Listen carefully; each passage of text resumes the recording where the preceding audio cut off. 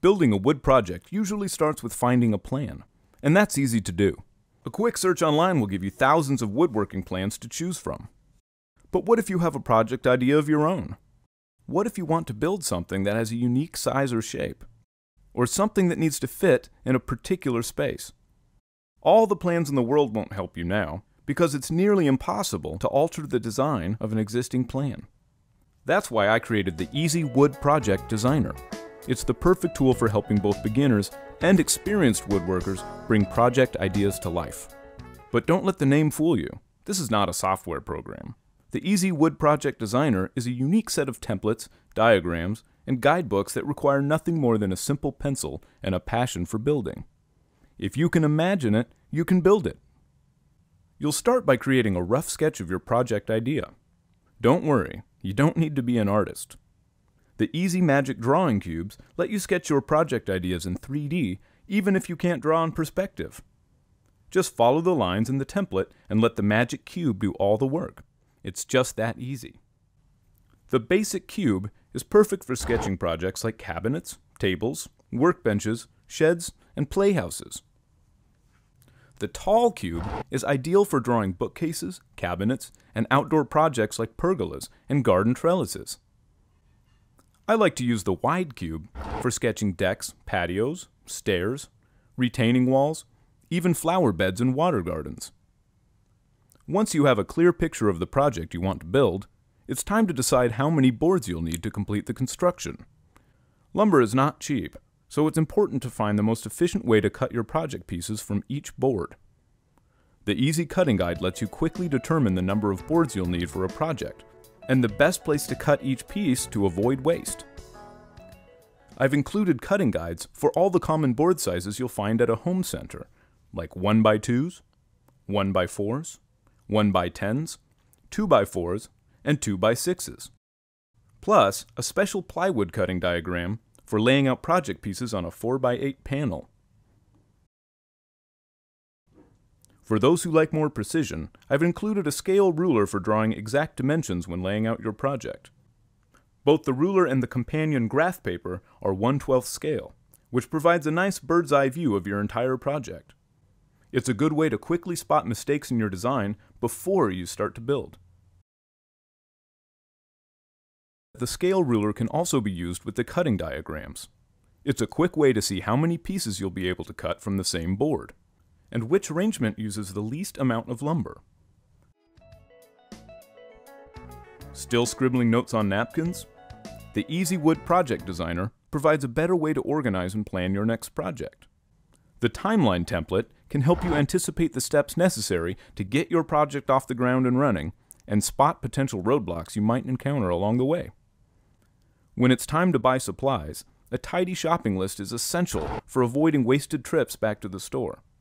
The materials checklist includes a detailed template for listing the boards, materials, and accessories you'll need to complete your project.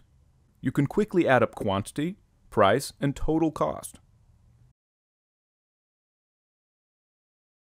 Once your project boards are marked and cut to size, it's time to assemble the pieces. Now, if you're just getting started in woodworking, wood joints can be a challenge, especially if you don't own a lot of expensive tools, like a jointer, a planer, a dado blade, or a router table. Maybe someday you'll want to add a few of these tools to your shop, but for now, you can still create tough, durable joints with a simple dab of glue and a wood screw. But first you'll need to create a path for that screw to follow.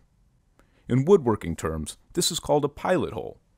Drilling that pilot hole in the right location can be a little tricky, and that's where the Easy Pilot Hole Guide comes in. It's a foolproof method for drilling pilot holes exactly where they need to be, dead center over the adjoining board just below. Simply align the template along the edge of your project piece, and then use an awl or scribing tool to mark the spot.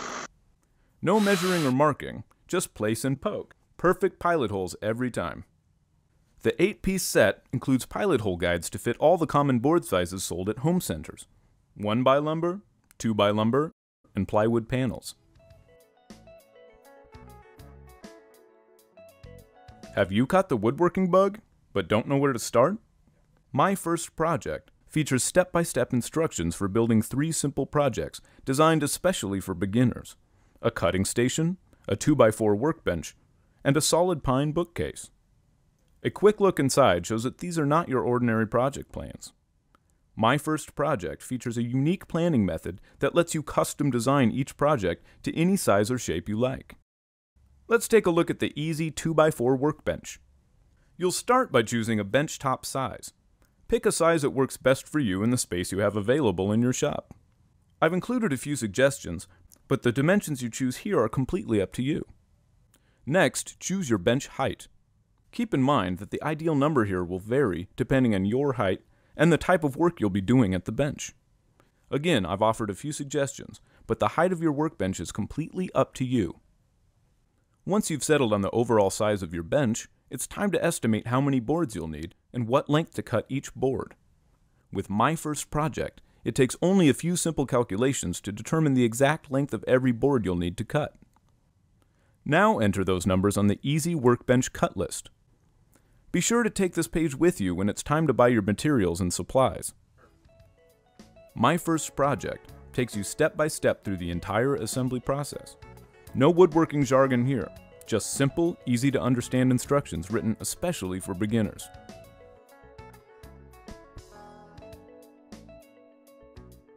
Woodworking plans often assume too much from beginners, leaving out critical steps in the building process that experienced woodworkers no longer need.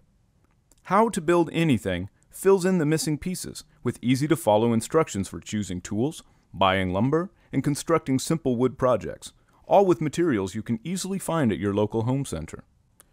Part 1 starts with a quick overview of the 3 most important tools you'll need: a circular saw, a power drill, and a jigsaw.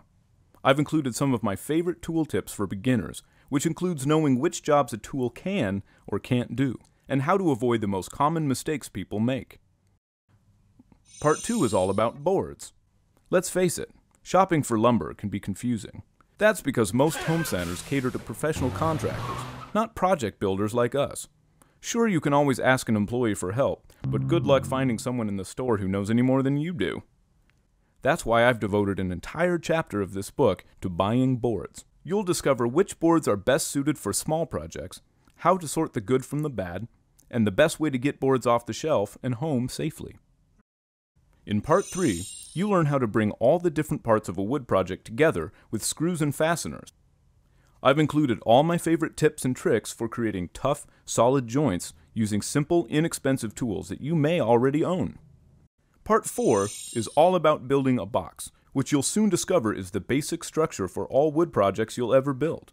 In this section, I'll show you step by step how to bring the sides of a box together for making cabinets, bookcases, or any type of project you can imagine.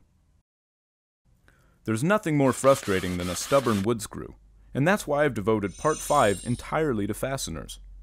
In this section, I'll explore the most common problems people have driving screws and how to avoid them. The final step in building a wood project is applying a finish. Pine is great for building simple wood projects, but getting a nice finish on this type of wood can be a challenge. Pine often leaves dark streaks and blotches when stained, and lets stubborn knots and defects show through even after applying several coats of paint.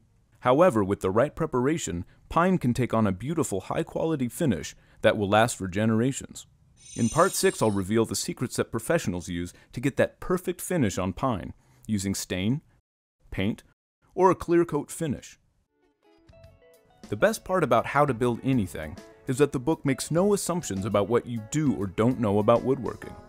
Even if you've never owned a power tool, How to Build Anything can give you the skills and confidence you need to build hundreds of simple projects for around the home.